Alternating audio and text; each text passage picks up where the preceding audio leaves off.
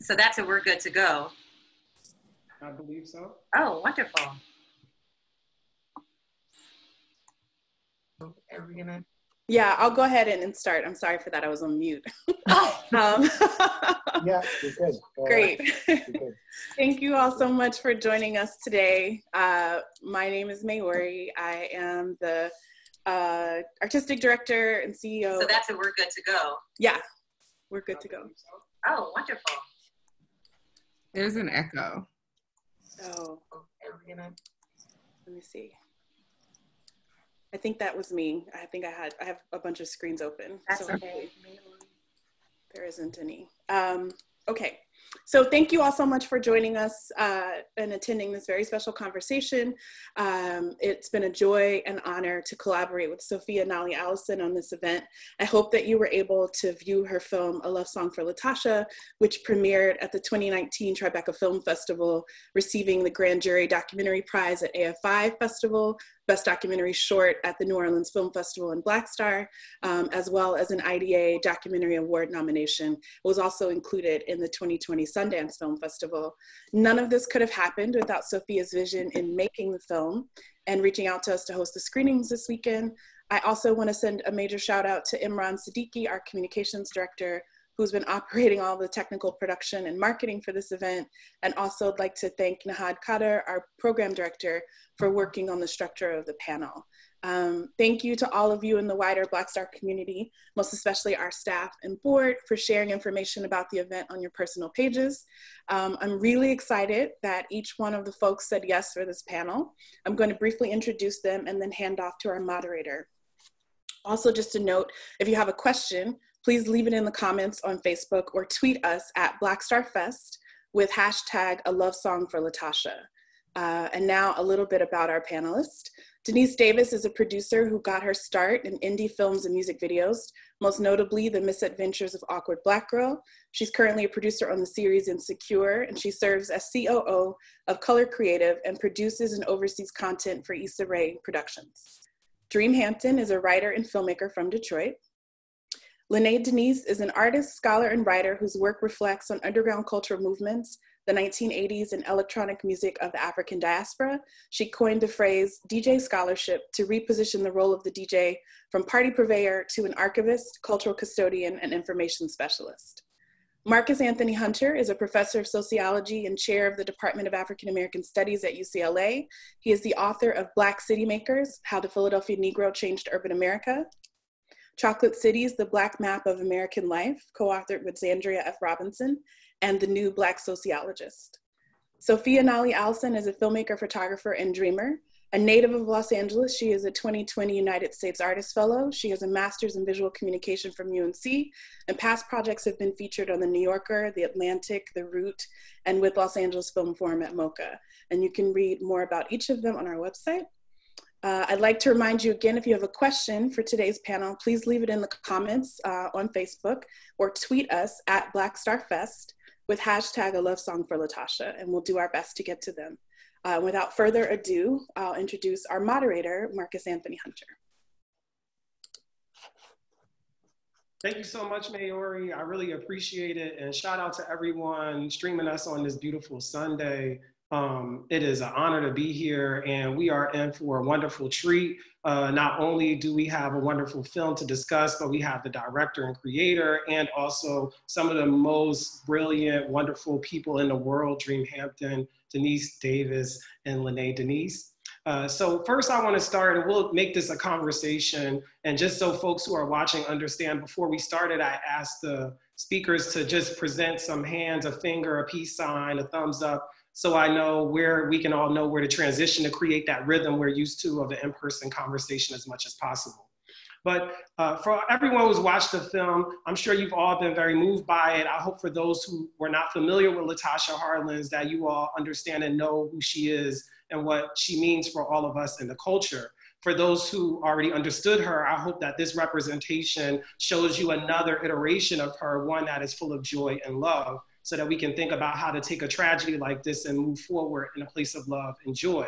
So that'll be the overall kind of tone for the discussion today. But I want to first start off by asking the genius director creator, Sophia, I see a lot of what we call in the West African tradition, the Sankofa principle, going back to get something. And oftentimes when we invoke that principle, our ancestors are telling us that everything that we think we've gotten from that treasure box, there's still more in there. And so I want to start off by just asking, on behalf of the good people, how did Latasha come to you? And why do you think that is? Thank you, Marcus. That's such a beautiful question. And thank you everyone that is watching right now, that has been watching the film this weekend. I'm truly just so moved and grateful for your participation in this and our wonderful panelists in BlackStar. So you know what, Marcus, this film was the first time I really began to understand what it meant to be in conversation with ancestors and to do the conjuring work of allowing their memory to be around us, for their energy to be a part of us. And energy can neither be created nor destroyed, it just is. So when I was doing research on Latasha Harlins in 2016, I was really disturbed by the reality that there was not information beyond a headline. There was not information beyond her trauma. Even her, her birthday, we just mentioned this before, but her birthday is listed incorrectly on Wikipedia. So who are the people that were in charge of documenting their story? What were those power dynamics? And I really wanted to see a film that honored this young woman and that allowed her to finally live in her fullness. And when I say finally live in her fullness, I don't want to take away from the work that has been done from Denise Harlins, Latasha's late aunt, who created the Latasha Harlins Justice Committee and was an advocate and a voice of keeping her name alive and fighting for justice, and the community that remembered her, and family and friends. But every time I'd seen a documentary about her, it always incorporated the footage of her death, and everything was always in relation to that trauma. So ironically, I was living back home in Los Angeles at that time, of 2017, when the 25th anniversary of the LA Uprising was occurring. And I was working for a production company, and I pitched the idea of, let's do a story about Latasha Harlins. Let's really know who she is. And they completely turned it down without even so much as a discussion. And at that moment, something clicked in me that I have to leave. I can no longer work with a system that refuses to acknowledge the importance of my existence and the existence of other Black women and girls. And so with the support of several friends, I completely quit and just went on a 2-year journey of what does it mean to reimagine this, to invite the spirit of Latasha and the memory of her in, and to rebuild an archive. So the conception began in 2016, and 2017 is when I just felt this pulling at my spirit to keep going. And there were times where it was extremely hard because I was working to dismantle what I'd seen in documentary, how I'd seen such colonized practices, but really being led by the spirit. And I feel like I'm just so grateful that Latasha was a part of this journey, and that Ty and Shanice were a part of rebirthing her memory. So from 2017 being told, no, I can't do this, no, this story isn't relevant or important, it was always this desire to keep this fire that did not stop burning of this story has to be told, it has to exist no matter what roadblock occurred at that time. Thank you for that beautiful insight. And it isn't lost on me that we're approaching the 20th anniversary of Ascension, and this sort of comes to you in the story at the 15th year, but also in a rejection sense, which is also a story about how difficult it is to get stories about Black women and girls out for people to understand and consume. And so that also then leads me to Emmy-nominated author, writer, everything woman, Dream Hampton. What are your thoughts thinking about that when you see the 19-minute film, love story, love song, remembering it, and thinking about your own work around trying to remember on behalf of Black women and girls? I just am curious about just your initial thoughts when you watch it as a spectator like the rest of us. Yeah. I'm so grateful that Sophia not only went about the work of remembering Latasha, but also went about the work of reimagining and being thoughtful about her approach to this. And in so many ways, Sophia, I think you were liberated by the rejection of studios who would have definitely wanted a more straightforward documentary. I mean, I've had that experience for sure, where you're collaborating with some big behemoth of a company and all kinds of things, there's lots of compromise in that. I just learned. I, in this moment, am pitching a story that has been passed on by 6 of the 8 studios that we pitched, that centers like a Black woman. So that story isn't, that story of like not getting much traction with even pitching these ideas to studios is still very much a constant. But this idea of memory, I mean, I remember Latasha Harlins, and I remember, you know, Latasha being one of the very few beginning of what we felt deluged by mid, you know, last decade, which was these videotapes. I remember seeing the videotape of her murder played again and again, you know. And I don't know that we had the language back then around trauma porn, or we certainly didn't, you know, I mean, even her, you know, in your film, Sophia, you know, she talks about being kind of worn out from having the video play so many times. So I know how thoughtful you were, what a decision you made to not include the video in the piece. But at the same time, that's one of the things that's absent from this film, right? Just like she's absent from this film, which was one of the kind of challenges that I had, say, with Treasure, making a film about someone who was really young, so hadn't formed in so many ways, and who was absent. And so all of these things I'm considering as I, you know, watch this film. I'm also thinking, and I don't know if I'm like pulling this from I'm projecting this onto your film, but I'm also thinking about some of the cinematography. I know that you shot your own film, Sophia, and how so much of it reminds me of like Charles Burnett, and those other kind of love songs to Los Angeles. Yes. Yeah, so, and I really appreciated that. Finally, I think that you were making this in a moment where there was a real demand by Black women who were organizing. The Say Her Name campaign is what I'm getting to, had begun to kind of have legs and voice.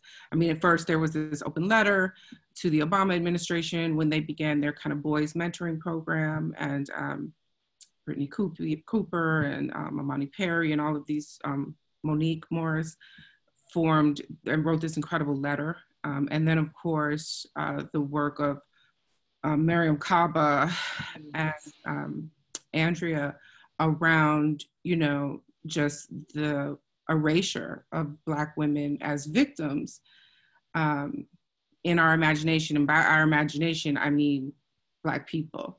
And Tupac, bless his soul, made that impossible, you know, with Latasha. Like in the moment, he reminded us, you know, what had happened and wouldn't let us forget that. And, and so all of those things are like my first thoughts on this beautiful film. What's missing from it, you know, what's intentionally missing from it, this kind of love note to Los Angeles and the 80s, which I'm sure Lene Janice will talk about. And just the decisions that you made, such careful decisions. Thank you. Thank you so much, Dream. There's a quote I want to mention that really inspired this journey, just because you talking about erasure, Dream, that's something that deeply affected me, and even the fear of my own erasure in the process. And what does it mean when Black women have been erased or our stories have been discarded? But I was, my partner, who's also the creative producer, Janice Duncan, she had me reading a lot of Zora Neale Hurston during this time. And I read a book by Tiffany Ruby Patterson that looked into the work of Zora Neale Hurston. And she said, history lies not in official proclamation, but in lost hidden places that wait to be found.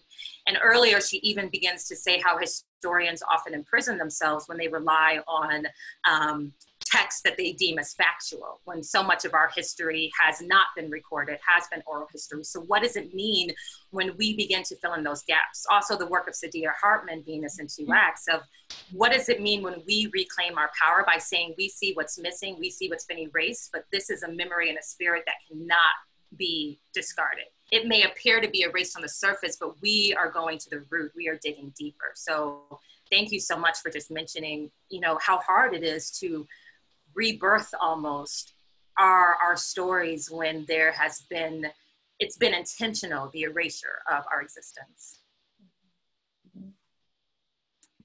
Thank you for that. And thank you also for invoking all of the names you have. I hope folks watching and listening are keeping track of the scholars, workers, and activists that are being mentioned by these brilliant people, because you're getting a tour de force, quick bibliography of a long history of work by Black women in particular, but Black people more generally. Along those lines, thinking about producing stories, thinking about stories about Black people, it leads me to then producer Denise Davis of a show you may have heard of, Insecure. What is that like? And as a producer, working contemporarily, producing images and stories about Black women, how did you see yourself or your work or your journey toward that in what we saw in the 19 minutes produced by Sophia?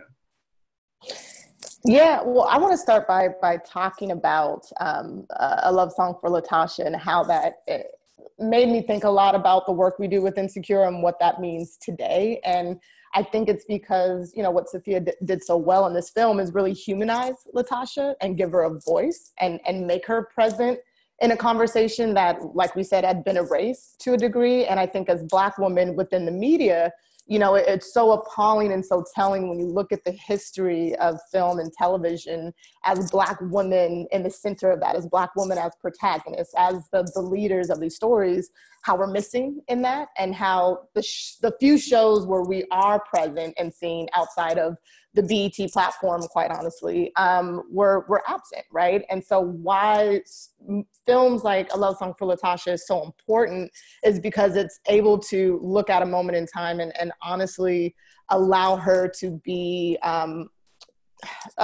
presented as who she was and not how the media had portrayed her to be. And so when I think about Insecure and what that means, you know, a lot of what we do with that show is not try to make it a show for every Black person. We are honestly authentic in telling Issa's story and the story that she feels like she wants to tell as real people who live in Los Angeles, who have these lives and aren't fictional in the sense of we're trying to teach white people about how Black women live, right? It is these particular women who are who they are, and that's okay. And I think by taking ownership in our stories and by allowing us to tell multitude of stories of who we are, it's so important, right? Because we're not a monolith.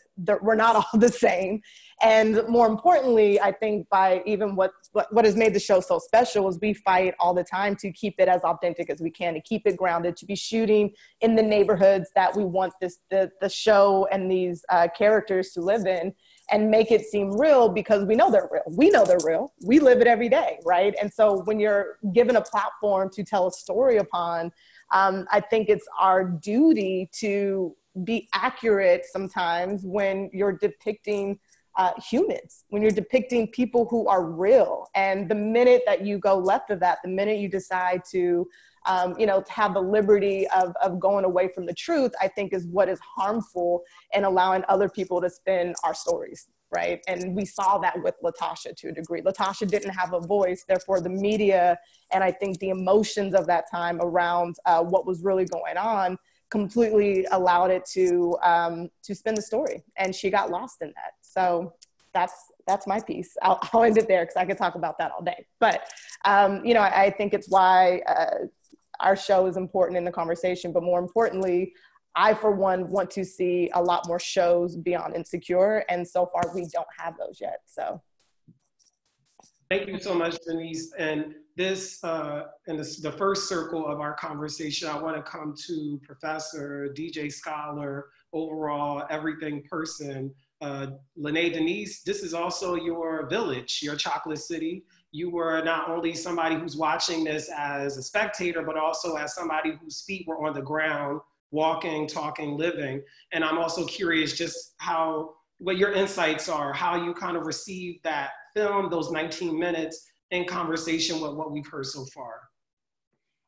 I mean, first and foremost, I felt like the film was justice to some degree for Latasha and her entire family, who, like me, watched the video of her murder next to Rodney King's beating for like an entire year, making an assumption that justice would be served because we finally had proof, right? This is one of the first times that these things have been captured on tape, and it was used to kind of shape public discourse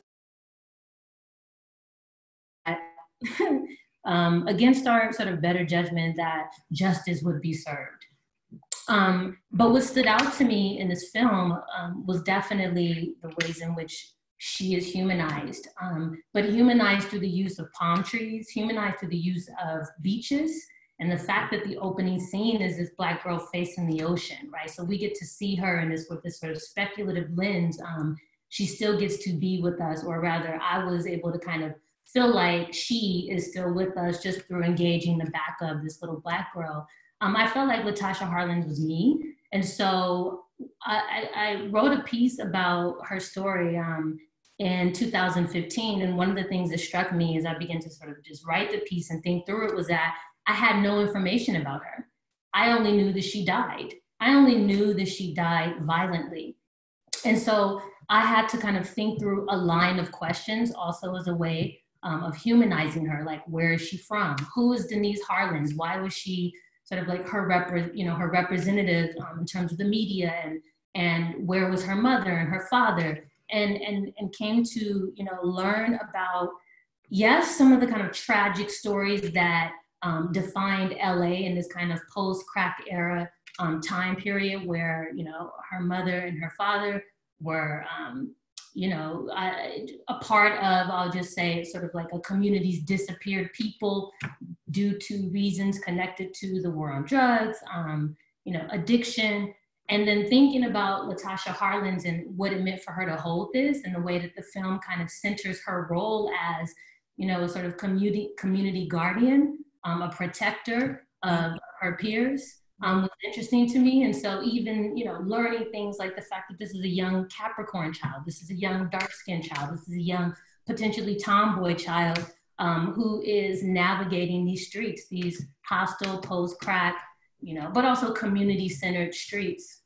And so that was interesting to me, just the use of LA as a character. And I love the Dream talked about Charles Burnett and this kind of love letter to LA, and Sophia sort of, glances into, or turning her lens into, the Black Los Angeles home, the dripping water, the sink, the telephone cord gently swinging, and kind of allowing these ghosts to kind of tell the story as well. And I want to be honest that I watched the entire film hoping to not see the video again, hoping to not see her lose her life again, because that was the primary way that I sort of introduced to her, the only way. So I was really glad that Sophia spoke to the women, the girl children around her. Not to mention the use of dance. One thing that stands out to me is that there are these little girls making up dances in the opening sort of part of the film, where I'm like, that's a huge part of Black LA culture. And at that time, we were making up dances to Janet Jackson's Rhythm Nation. We were even trying to make up dances to Nirvana's Smells Like Teen Spirit. We were calling ourselves, like, reciting lines from Malcolm X, from Spike Lee's Malcolm X film that had also just come out. So, and then Ice Cube's, Death Certificate album too was a regular album, on our record player. And he was talking about what was happening in Black communities, and particularly the tension between Koreans and Black folks. And so I was just like, thinking about Latasha and wondering what kind of music she was listening to, versus wanting to recall how she died. Like, did she make up steps too? Did she want to be a Crip like I did in the 1980s? Because I did. And it was interesting to hear how she kind of protected, her folks from these gangs, what it meant to kind of navigate South Central LA, but also see some of these gangsters as family, as cousins, see some of the dope dealers and the dope boys as uncles, as protectors, and trust them in ways that we didn't trust the cops necessarily. So I just felt like there were details, and it was just like this nuanced storytelling without doing a whole lot of rehashing of those details that, sink us in this sadness. And so I'll stop there.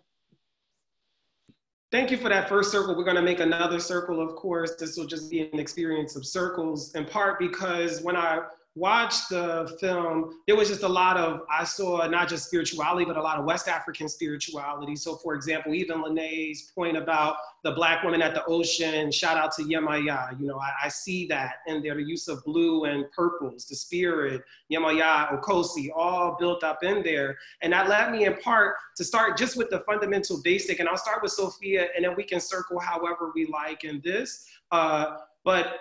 It was 19 minutes, and I couldn't help but do the numerology. 1 + 9 is 10, 10 is new path. And so I see you going back and getting her, Sankofa, the ancestor Latasha, to give us a new path. And as Lene just mentioned, and Dream and Denise have mentioned the use of film and the use of production to capture Black life. And in this case, what was captured most prominently about Latasha was her murder. And you find a way to not do that. And it makes me think a lot about the phrase, the love song. So moving forward in a new path with love, and for folks who love music like I do, I think we all do, 1991 is the same year that Luther Vandross gives us Power of Love. He's living in Los Angeles. So when I saw the 19 minutes, 1991, over and over and over again, it just felt like 1991, 19, just kept seeing that number. Luther, Power of Love, love song for Latasha. You could just say a little bit about that, the intention behind calling it a love song. And then I want us to talk a bit about music and how music can amplify love, even when we're talking about the painful parts of Black life. Marcus, that really gives me shivers because there were so many times during the filming where things were only working because Latasha's spirit was allowing them to work. So many times where we just felt her spirit making things come together. I can get into that later. I don't want to take up too much time on that, but there was a moment where my creative producer Janice and I went to her middle school to look for yearbooks of evidence. And we were told there were no more yearbooks, but then a man walked into the office and he said, no, the librarian keeps those all. We went there without telling anyone we were stopping by. We go to the library. The librarian, Mrs. Booker, lets us in, takes out a box of yearbooks, and she's helping us find anything we need. And it's in that moment, we find the evidence we needed of Latasha in the school yearbook. Ty even comes over, starts hanging out with us and reminiscing. So the fact that you're finding all these spiritual connections, it brings to life how this film happened and the manifestation of what it means when you put the spirit first, of her being in dreams, of Janice having me write letters to Latasha, of constantly thanking her and raising her name whenever we were out filming. Lene, very quickly, I have to say, I wanted to be Harlem 30 Crip. And my brother, he beat me up, and I went to school the next day in middle school and told everyone I was Harlem 30. I got jumped into a gang that neither one of us were in, and I'm telling everyone at school. Also, Denise, the way you speak about insecure, what I love is it's a secret language. It's a secret language amongst people from Los Angeles. It's a secret language among Black folks, and that's what a love song for Latasha is. It's a secret language. There's the surface, and then there's everything underneath. Everything that we're giving out, that's the spirit of it. Marcus, you know I went off tangent, and I need you to bring me back. No, that's right on. I think we'll continue with that, just thinking about the importance of love songs. And also, I'll let that rotate around. So I know Dreams work, of course, you worked in the music industry, you lived music. I know DJ Scholar, DJ Lene, Denise, sorry, you are in the crates with the music, teaching the music, exposing students to research of the music. And of course, music is always at the epicenter of Insecure. So I think just thinking about that theme of love songs and how important it is, even in a difficult scenario, whether it's about a breakup, a breakdown, how important it is to have love music in it, especially when we're giving it out to audiences who are in fact probably in desperate need of love. Yeah, I'll go. I mean, love songs often are painful, the best of them. And even with this care and this that Sophia had for us, you know, in terms of like what she decided to leave out of this film, and care, of course, for Latasha, it can't safeguard us, it can't protect us from some really hard truths that come up in this film.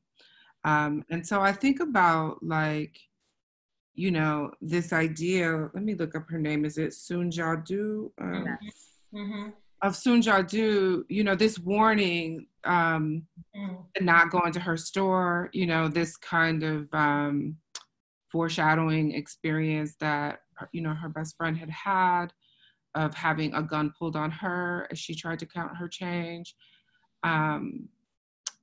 You know, and what an Ice Cube didn't have the language for maybe at that time, maybe not now, I don't know. I mean, I know that around 91, I started doing some of my like class work, like learning about class and starting to read Walter Rodney and just getting that, you know, kind of complex addition to whatever analysis I had around race and gender. And, you know, we don't talk about the merchant class because in Detroit, it would be the Arabs.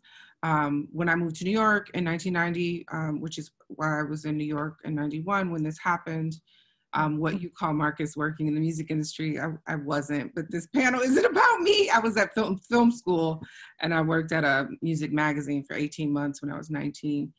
I never worked in the music industry, but that whole dynamic is one about the merchant class, you know? So I think about the violence of Sunjadu even before she kills Latasha Harlins. I think, and when I stay with Latasha and that moment, and even the trauma that it caused, was that her best friend or her cousin who's telling the story about? Her best friend, Ty. Her best friend. I think, quite frankly, I think about criminalizing Black corpses, which is what immediately happened to Latasha afterwards. In fact, if you read her Wikipedia page, it's quite like, I always tell people do not read Wikipedia, but for these reasons alone, this could be a study in like what I've called criminalizing Black corpses. They talk about a 15-year-old who may have been a victim of a sexual predator. They use the word grooming.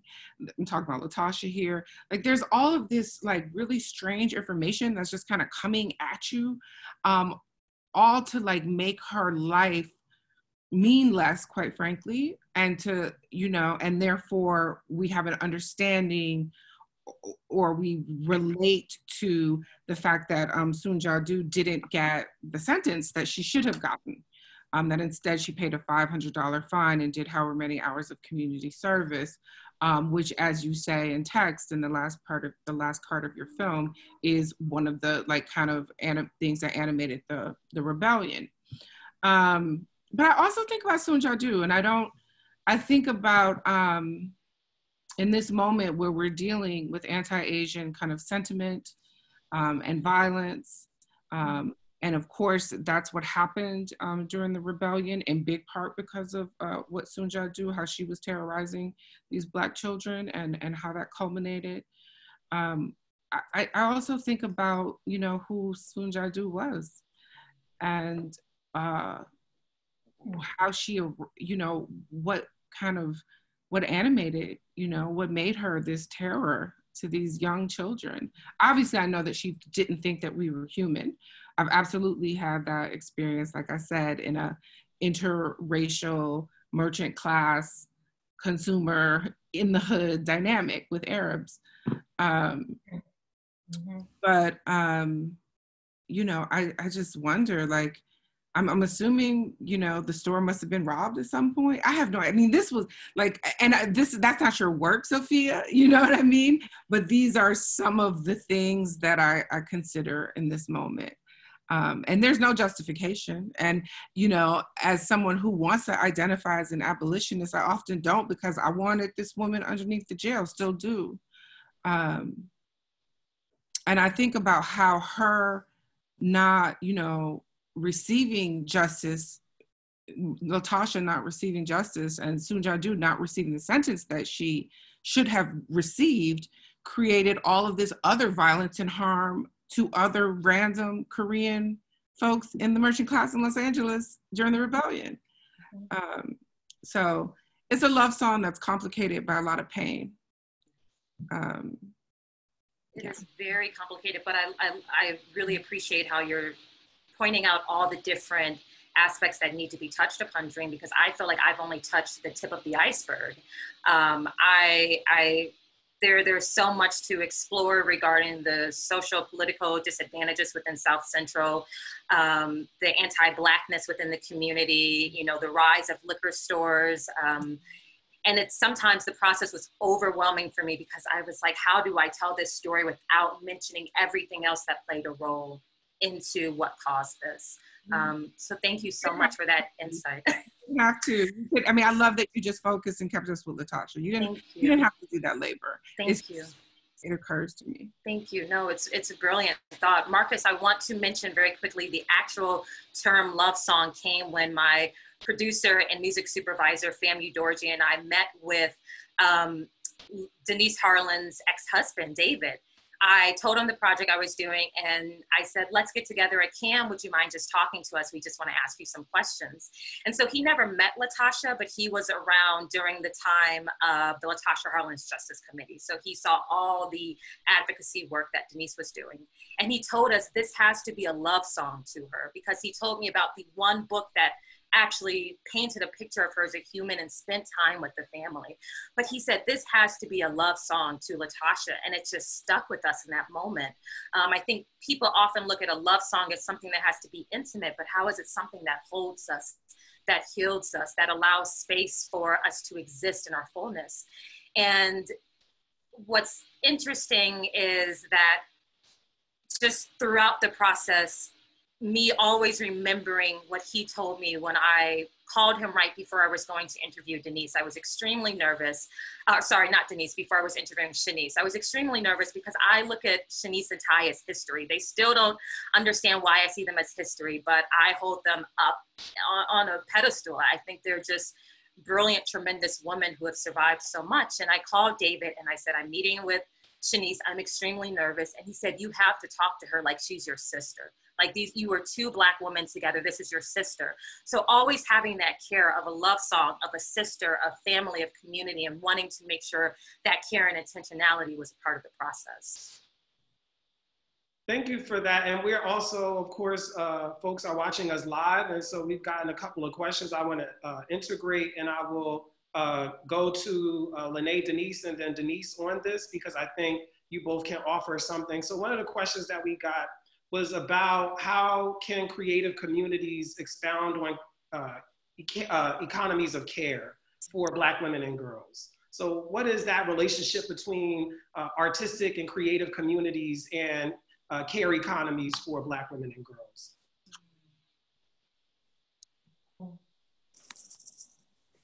I mean, so one of the things that comes up for me as a DJ, and that also, you know, had me thinking about the approach to this film, is sampling. And the way that we talk about sampling as a cultural practice, yes, but usually the voices that we're sampling, or the, you know, the sort of folks that we, you know, refer to when thinking about sampling are men. James Brown, Isaac Hayes, right?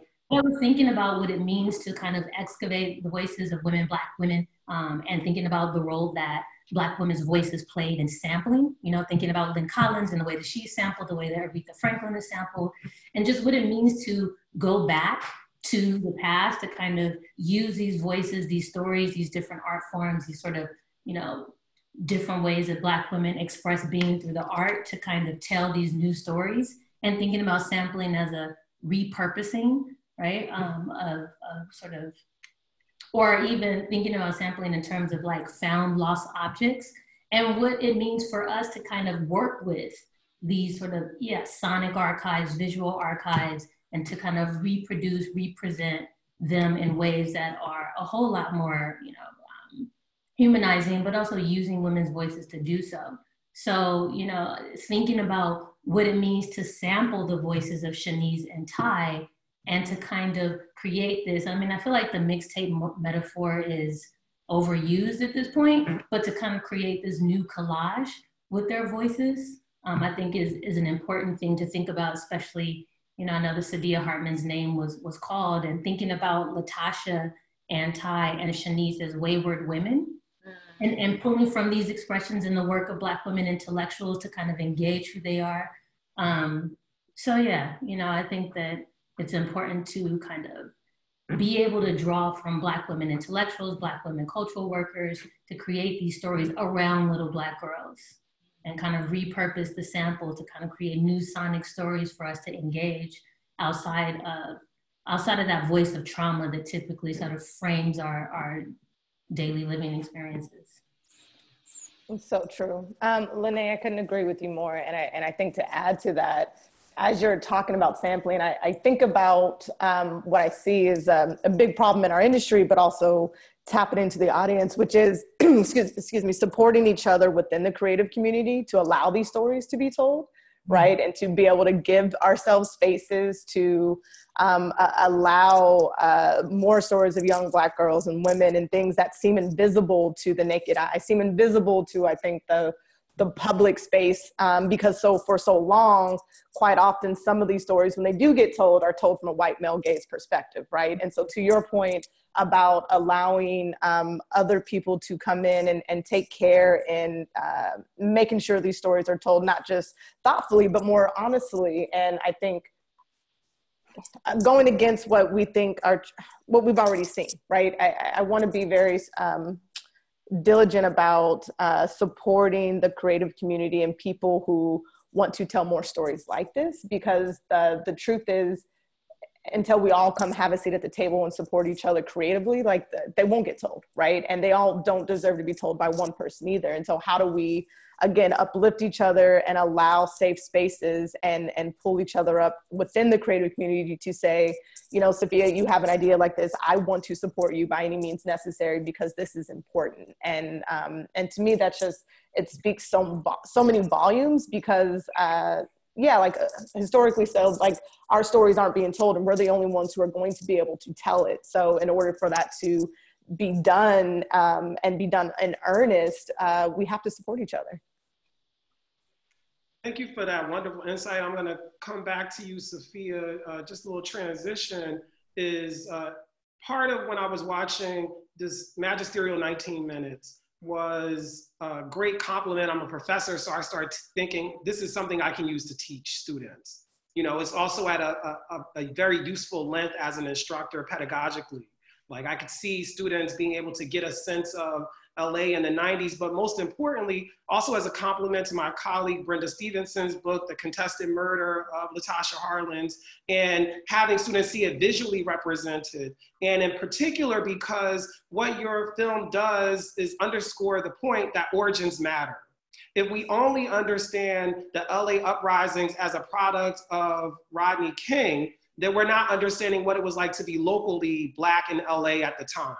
That we're kind of getting the national part, but we're not also thinking about, as Lene Denise said earlier, if you're living in the city, you're watching both of those acts of trauma and violence on television day in, day out.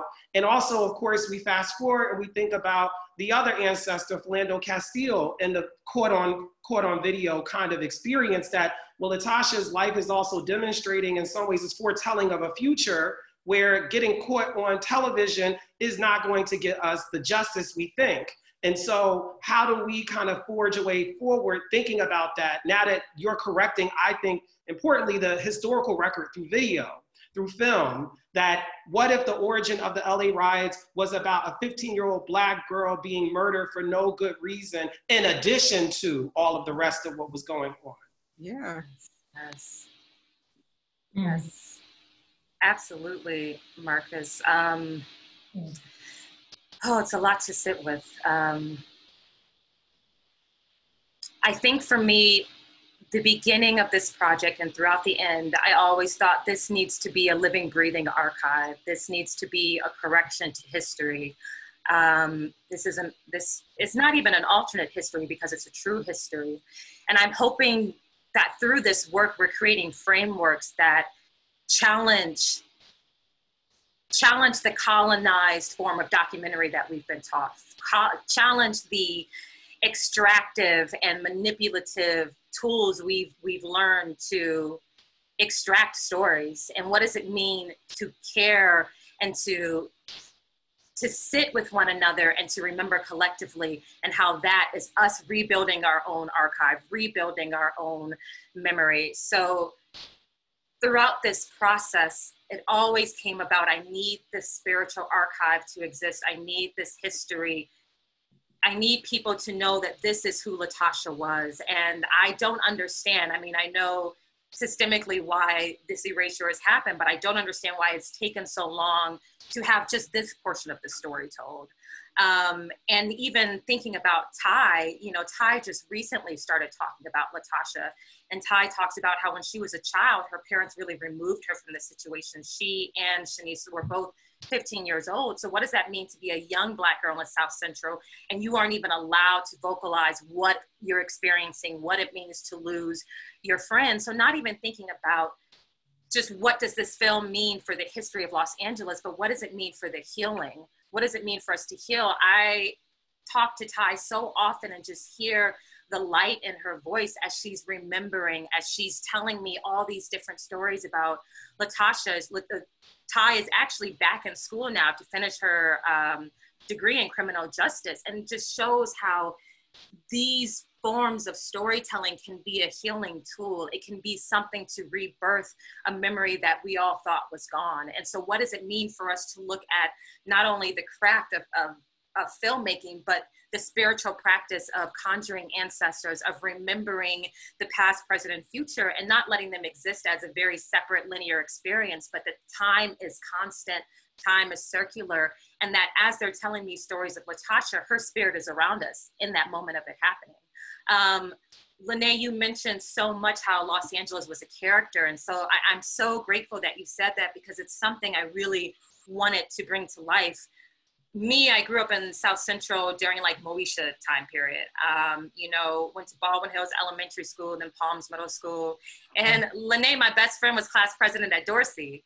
Well, I went to Baldwin Hills Elementary too. Are you serious? That's another conversation, girl. But wanting, but wanting to feel like Los Angeles was a living, breathing character in this. It is not just, you know, brick and mortar. It is something that carries memory all around us. There are times where Janice and I would just walk around South Central, sometimes never filming anything, but just listening to the silence. And by silence, I mean listening to what the average person would expect to be silence, but we're listening for another vibration. We are listening for what are the secrets that are hidden and that are buried within South Central. There was a time where Ty took Fam and I, just drove us around the neighborhood and was like, this is where we got our ice to goes. Here's the swimming pool. And I know Fam and I can both recognize what a spiritual moment that was, of Ty lifting up and bringing Latasha's spirit into the existence with us. So always, I think, moving forward within film, of us recognizing that we're not working within a normal realm. We're not working within this everyday realm that people think we're existing in. We are in conversation with other dimensions, with spirits, with other forms of communication. And it's up to us to tap into that, to be open to that, to listen to it. So when I think of this film, I call it a spiritual archive. People are always thinking that it's reenactments or that I'm using archival footage. There's no archival footage within the film, and I don't like to call these reenactments. I call them spiritual reimaginings, because we are wanting Latasha's spirit to live all throughout this piece. And it's not this curated form of an idea of what Latasha was, but how can Ty and Shanice's voices be amplified, and how can we just add on the visual and spiritual essence of the core of what they're saying. One thing I just want to add, actually, to kind of just like stay with this point around LA as a city, and also thinking through Marcus's work and the importance of teaching Chocolate Cities in my class, book that Marcus co-authored with Zandria Robinson, and just an incredible resource for students to think through the importance of migration beyond this kind of great migration narrative, is thinking about Chocolate City rituals. You know, and so the fact that Latasha and her family, her mother and her father, migrated to LA in '81 from East St. Louis is rich in terms of that sort of migration route, and thinking about, first of all, what sort of traveled with them culturally. But again, I want to go back to the beach, because the film, outside of her death again, made me think about this LA Black city ritual of going to Venice Beach every Sunday, similarly to Detroit and Belle Isle, you know, just like, but the role of the beach and the role of the palm trees outside of this Hollywood context, right? But not only did we go to the beach, and this sort of was, you know, memories of the beach was evoked through your film, but also that we left the beach and then traveled to Crenshaw to cruise on those Sunday nights as well, right? So just thinking about the Chocolate City rituals that came through this storytelling, I thought was really important. And this kind of idea, to the West Coast, also comes up in this piece because, again, the 1980s and the crack era, like what was the promise of opportunity in LA versus St. Louis? And Ice Cube actually has a whole story around what it meant to interestingly enough, to kind of travel between, it's DJ Quick, just like Compton. And the song, right, where he talks about St. Louis, it's just like Compton, right? What the connections are. It made me think about what the East St. Louis city rituals are.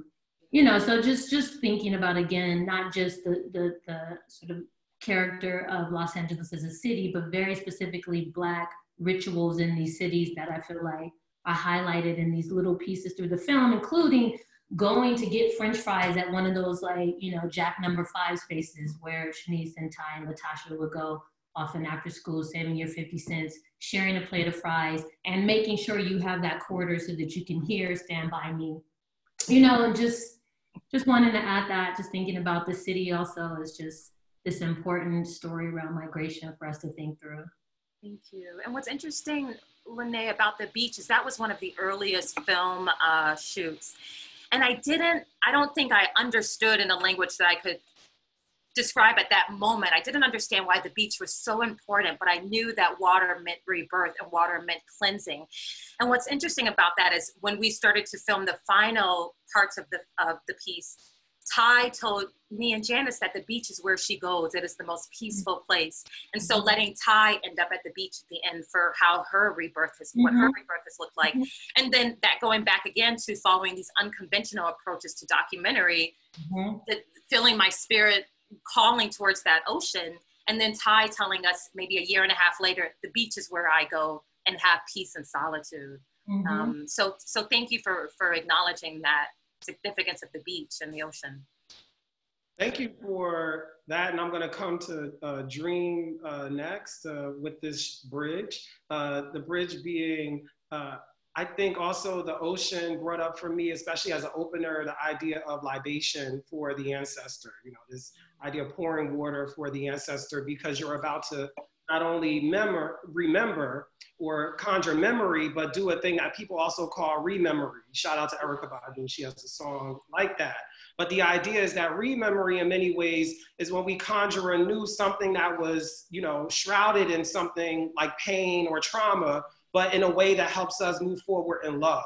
And so I wanted to ask a lot about the use of Black women's memory, Black girls' memory, and also what goes absent when certain things are not available to be shown, or certain choices are made about what to show or not show, in many ways to venerate the rememory of Black women and girls. And so I want to ask Dream, and of course, rotate through another circle of conversation. What does it mean to remember or do rememory work with Black women and girls' stories? Yeah. Well, there's a question also in the chat thing around someone watching the panel asked about Sophia's decision to use animation also. So I want to get to that question, because I also think, in addition to everything you just said, Marcus, it was a device that we used recently. I was a producer of a documentary called It's a Hard Truth, Ain't It? On HBO. That was co-directed by 11 brothers inside of a prison. And to tell these parts of their stories that happen beyond the wall, we also used animation. We used the same guy who animated Waltz with Bashir.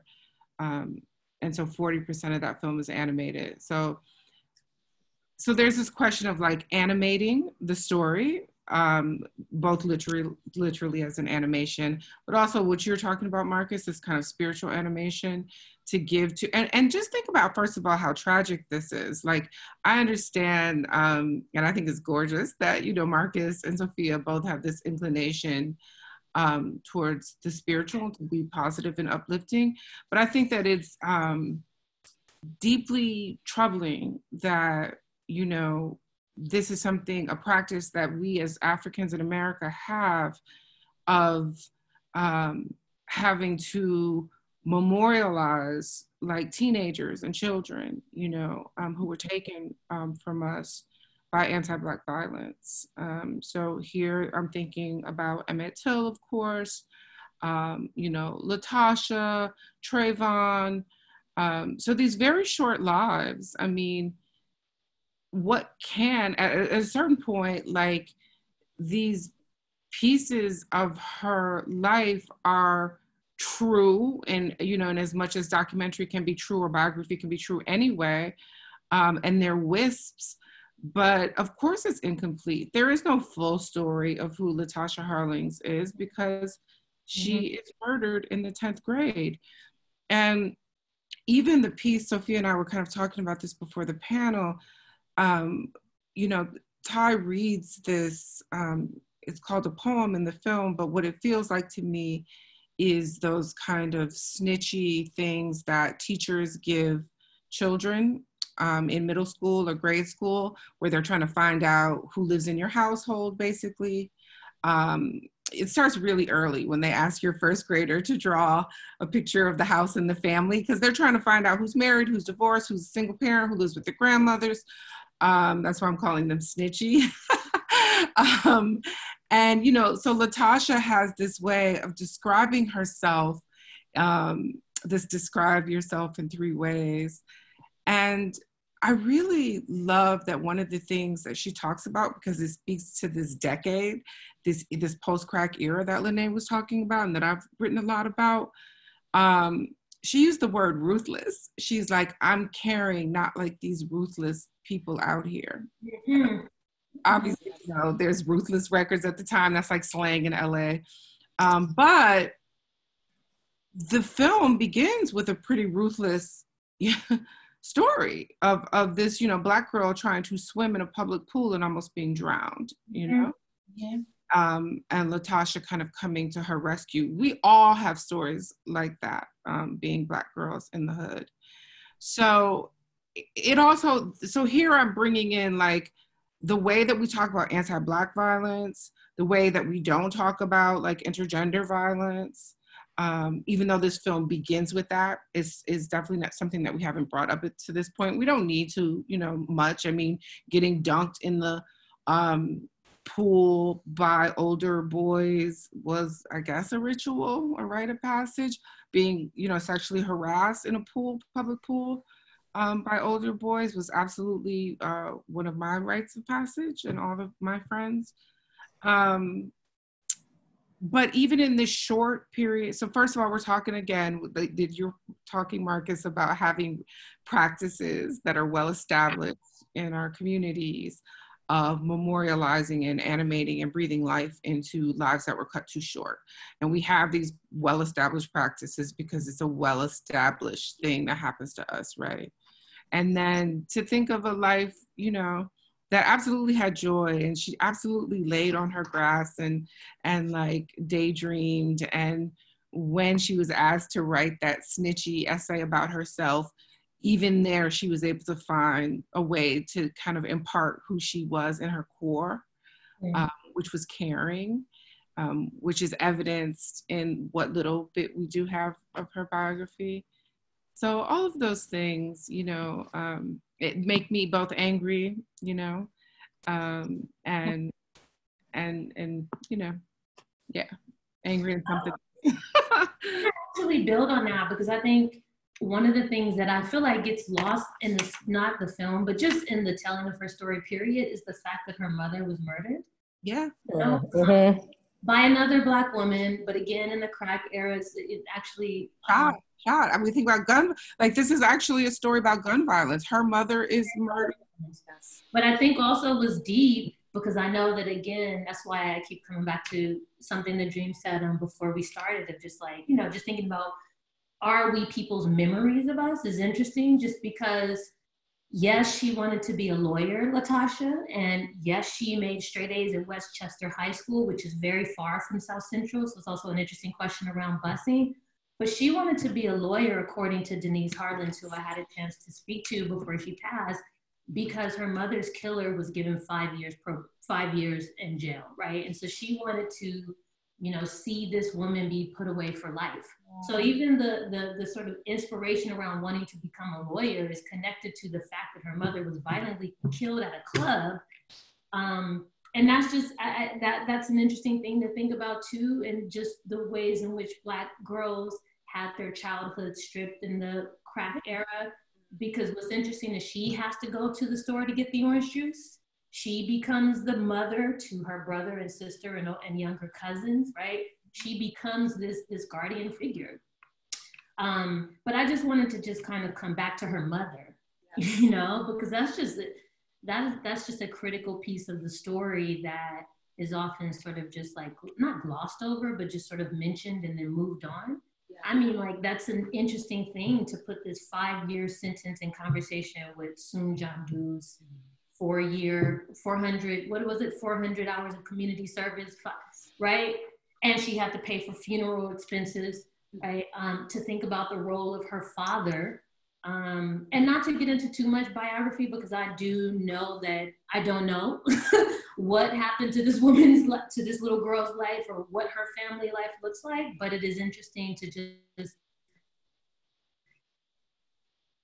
just think about the role of her father. And I just keep coming back to the crack era and the kind of disappeared bodies in our communities, right? And that her mother and that, you know, Latasha herself became part of the disappeared by anti-Black violence. You know, thinking about Daryl Gates at the time, who was police chief and the kind of enforcement of the chokehold, thinking about George Bush's presidency, and the ways in which the National Guard showed up at my high school, fully armed, you know, automatic weapons, standing at the gate as we entered and exited, making it clear, first of all, because Dorsey High School is one of the last Black high schools in this Crenshaw district, making it clear that that rage needed to be contained. And I'm talking about post-riots, right? Showing up at this place where there are other little Black girls in this high school.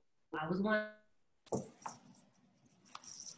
And police tanks, army tanks, because the Los Angeles Police Department was one of the first to be militarized, because the Los Angeles Police Department had full-on tanks moving through the South Central area in the form of what was called a batarang, running over homes, looking for crack, sometimes killing older Black women, young children, right? So, I mean, the story, while beautifully told, and yes, thinking about ritual, and even thinking about the importance of speculation and filling these sort of archival gaps, is just sort of framed by this intense, long history, thinking about the LA riots in 1965 of anti-Black violence. And I just think that is also important to think through as well. Absolutely. Something that really struck me throughout this process, I was doing research on the adultification of Black girls, and there was a study that came out called Girlhood Interrupted, the Erasure of Black Girls' Childhood, and just looking at how young Black girls have always been seen as a threat, how they are seen to mature faster than their white counterparts. But what's interesting is understanding this idea of adultification is when you go back and read the court documents, Judge Joyce Carlin does not see Dew to be a threat to society. You know, she sees her actions to be warranted. She says, did she react inappropriately to Latasha Harlins? Absolutely. But was that overreaction understandable? I think it was. That's her response. To say this young girl, 15-year-old, was seen as a threat. So I think something that I'm working to do in the film is take away how the body has been policed of a Black girl. How can we take away that, how Black girls have been seen as this threat, how our bodies have always been something from Sarah Bartman to present that has been a study, that people are looking at us as something that needs to be tamed, as something that is uncontrollable, as a threat. And so I I wanted to see Black girls as someone that could just exist in their environment, still understanding all the daily threats that they are experiencing as women, as Black girls in South Central. And so it's just really shocking to read how the judge considered Latasha Harlins to be a threat. And she even goes on to say that if she were still alive, she would be here right now. You know, she would have to stand before me in the court and be prosecuted as well. I want to add a quick thing around the fact, because now I'm being reminded of the fact that at this very time, Black women were being killed by a serial killer, ended up being a Black man. Yes. Deeper, yes. You know, and that Latasha Harlins' mother, coming back to her, fits the description of someone who, or the profile rather, of someone who was typically killed by him. You know, women who were struggling with crack addiction in LA. I mean, I'm just thinking about just this kind of conversation, and even the way that Latasha Harlins' name gets erased in the telling of the LA riot story, when really it also inspired over 200 liquor stores that were burned down in our communities owned by non-Black people. And that's another thing that is like rarely discussed, is that 200 liquor stores were burned down, right? Like, I just want us to sit with that. And also it was discovered that there were over 400 liquor stores in our communities, right?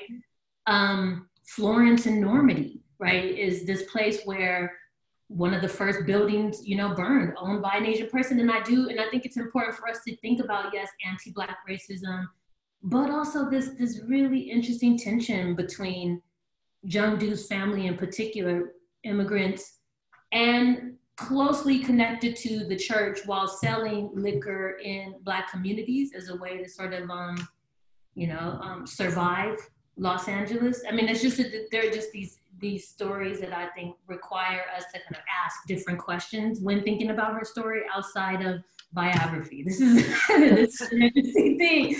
This is a question that Dream and I have been in, a conversation that Dream and I have been in for like the last 2 years around the usefulness of biography, that perhaps at the very least we can use it to kind of think about what else is happening, you know, in the worlds that these folks are dealing with in the day-to-day outside of the sort of biographical facts that we sometimes find pleasure in. And I'm guilty of that. I will look for a biography, like, oh, she's a Capricorn, let's get it, you know, like, but no, in asking a few more questions beyond the biography and then linking it to the whole, right, we are discovering an important pattern, obviously. Not discovering, but we've... Yeah, I wanted to ask... This general sort of anti-Black...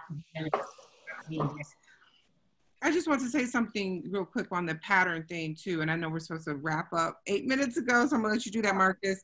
But obviously, real quickly, we're looking at this pattern. I mean, this is what, you know, led, as we have established on this panel, to the LA Rebellion.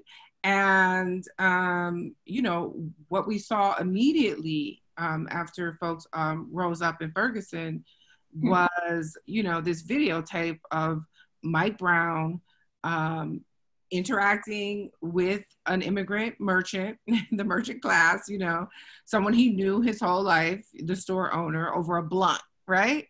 And being accused in the mainstream media of them being a thug and a thief, right? So much so that I believe the store owner was Palestinian.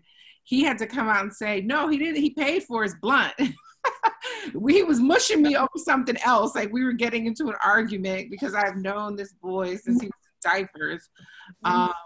But, you know, the way that video, again, was tried to weaponize to kind of like say, y'all are out here riding for a thug. It wouldn't have mattered, by the way, had Mike Brown not paid for a $3 blunt. I can't even believe blunts cost $3 now, but it wouldn't have mattered if Mike Brown had, you know, taken that blunt or not taken it, you know, but that was immediately the media's kind of way of, you know, pushing back.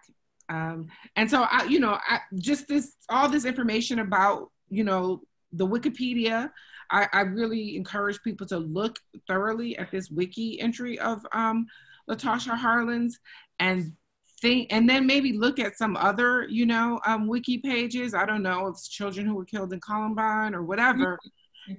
and see if they try to add all of the like awful things that may have been in their lives, you know, prior to this tragic incident that was more than tragic, you know, that was anti-Black violence. I mean, I know, oh, sorry, go ahead, Marcus.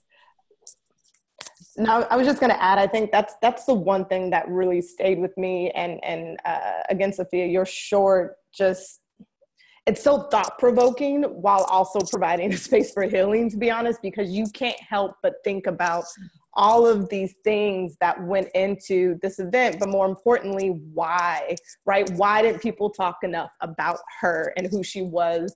And I keep saying as a human, because at her core, that's who she was, right? She was a young Black girl, but she, you know, you could have made her any other race and she would have still been human and whole.